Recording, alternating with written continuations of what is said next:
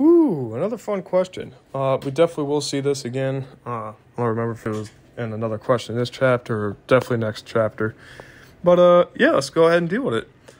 So a certain transmission line is constructed from two thin metal ribbons of width W and a very small distance h, much less than W. So the current travels down one strip and back along the other. In each case, it spreads out uniformly over the surface of the ribbon. A, find the capacitance per unit length, curly C. Find the inductance per unit length, curly L. What is the product of L and C numerically? If the strips are insulated from one another by a non-conducting material, permittivity epsilon, and permeability mu, what is the product of LC? What is the propagation speed? All right, let's go ahead and draw it out. We see we have width h separated by some little distance, or excuse me, width w separated by some little distance h, length L, and you see that with I traveling down from left to right and I traveling back down from right to left, we see the direction of the field inside. Okay, use the right-hand rule. Field goes in between, goes inside, it goes up. All right, so it's a pretty quick problem. Let's just go ahead and dive in. We see that for a parallel plate capacitor, E is equal to sigma over epsilon, where sigma is the surface charge, which is just the surface is W times L, and so Q is spread out over the whole thing. So we see that E is equal to Q over WL epsilon naught. Capacitance was equal to C over, capacitance per unit length is C over L, but capacitance was equal to QV, and so we know that V for this was E times D, but D here is H, the displacement. So we're left with Q over E times H times L, and then we just sub in what E was, and you see we get a lot of cancellations. Divide by a fraction, you multiply by the reciprocal.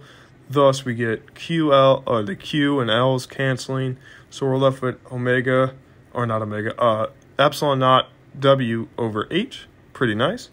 Again, for parallel plates, we see that B is equal to mu naught K, where K is equal to the surface current density. And then you see, so we divide I by W.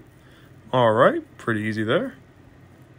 Again, inductance per unit length is big L over little l, which we see is phi over I. So drop them down. We see phi is equal to BHL. Okay, over the area, that makes sense. Inside anyways. So then the L's cancel again. We like that. We see B. We see what the field is, so we plug that in.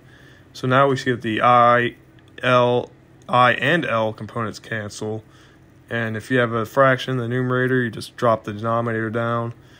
So once that cancels through, you get mu naught H over W. All right, we're seeing pretty similar stuff here.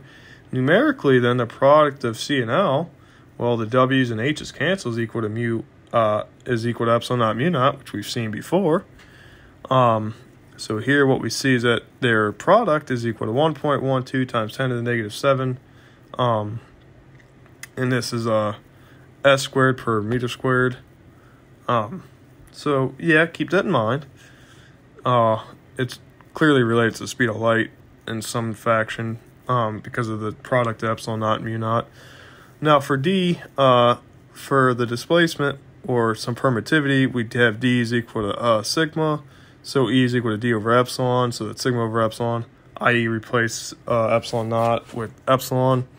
H equals K, so the B field is equal to mu H, so that's equal to mu B, so we replace mu naught with mu, and we see that the product is equal to epsilon mu, and V is equal to 1 over the square root of CL, which is equal to 1 over the square root of epsilon mu.